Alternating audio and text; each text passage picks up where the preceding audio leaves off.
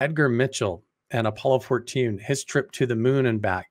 So this idea that you could go to an ancient canyon, immerse yourself like, or sit in the bottom of the pyramids in Egypt in the king's chamber or something and meditate and then receive messages from the ancient gods. And all of a sudden you say, oh, I understand what ancient Egypt is all about. I understand where they got this from.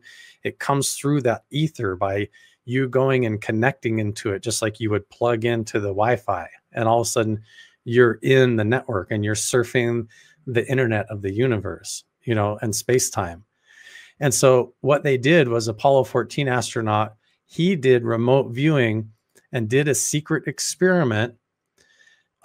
He pretends like he didn't do it for NASA, but he's actually friends with Wernher von Braun and everything.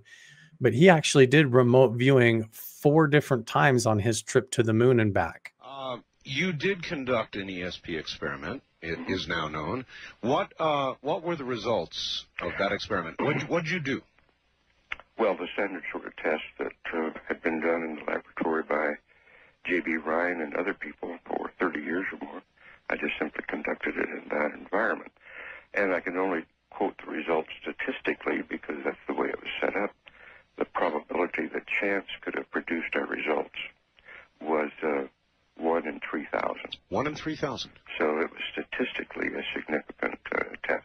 So you had arranged, I guess, with somebody on Earth to be receiving, and you were going to 4 people, and you were going to send a message. Mm-hmm. What, mid-flight? No, I did it 4 different times. Planned to do it more than that, but I had time to do it 4 different times during my rest period. It took about 7 minutes each time to organize the standard Zener symbols in accordance with random numbers selected from a random number table and copied onto my knee pad. Mm-hmm. And I organized the symbols according to random orientation of the numbers 1, 2, 3, 4, 5, and then simply thought about each symbol in turn for 15 seconds. And the result was that it would have been 1 in 3,000. It could have been... That chance could have produced that result. That result. That's incredible. Yeah, it was very significant. It was quite in keeping with what scientists had found in the laboratory for 30 years or more. Did NASA know you were going to do that? No, they did not. Had they known, would they have been happy? Not particularly. So there you have it. That was kind of the whole beginnings of it, and not the entire thing. We're going to keep going a lot deeper here because we're talking again tonight about the critical moments and events that showed the government and these secret programs that this phenomena was legitimate and that these things could happen. So imagine that at Montauk, they came through all these breakthroughs and discoveries with Andrei Puharich, with this channeling, with this remote viewing, with the technology that they were using. And suddenly he's hearing voices from Enki and the 9 from Egypt. And they're trying to figure all this stuff out. So let's just take it at face value, like pretend like it's real and it really happened. And these guys aren't lying to get like funding for their programs and stuff. Just imagine that it's real for a minute. So what they do is this secret experiment with Edgar Mitchell to try and see if it works all the way to the moon. So if you have an ancient sacred site and it amplifies your experiences, what happens if you leave the Earth in the electromagnetic field of the Earth? Does telepathy stop? Does it get worse? Does it get better? Does it get worse? And so he did 4 experiments all the way to the moon and back, and the results were statistically significant enough that they realized it didn't even matter if a guy was walking on the moon. He was able to tell what shapes and colors on the Zener cards were. So he was able to pass the telepathy test. It didn't even have to be on the electromagnetic field of the Earth. So suddenly in this program, they're like, whoa, this is like a huge moment and a breakthrough. And so what happened was Edgar Mitchell came back from the moon and was fully vested now in this psychic spy program. He joined the team there at Stanford. He joined up with this Dr. Hal Puthoff right here that you see. And then here he is with Wernher von Braun, Uri Geller, Hal Puthoff, and Edgar Mitchell.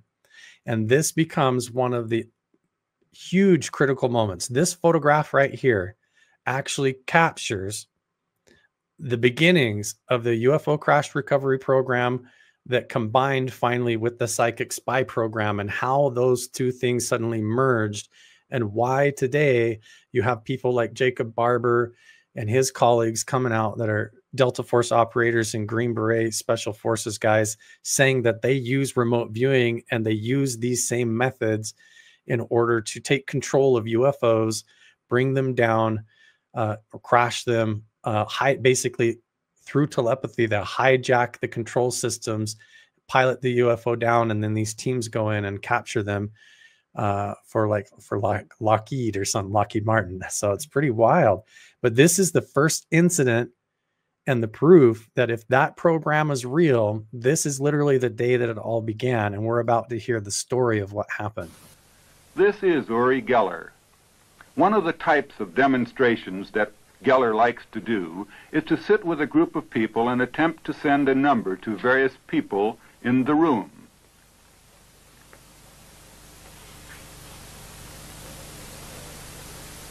With Uri Geller, this is Edgar Mitchell, who, with his eyes covered, is trying to pick up the number that Geller is sending. Also, we see Wilbur Franklin of Kent State, Harold Putoff, and Russell Targ of SRI, along with Don Schuick, Vice President for Research at SRI. This is the chart recording of the magnetometer fluctuations produced by Geller. We see here full-scale fluctuations of 0.3 of a Gauss, which is a significant magnetic field, comparable to the Earth's field. After each of these experiments, we would in general discuss the results with Geller. It's literally Uri Geller and Hal Puthoff at Stanford Research Institute and the origins of this whole program. So they're seeing if his thoughts can actually affect reality outside of his body. Can he think about the device like the magnetometer on the counter in the sealed vacuum tube, and just by thinking about it, can he affect the waveform on those charts, and can he affect reality that way?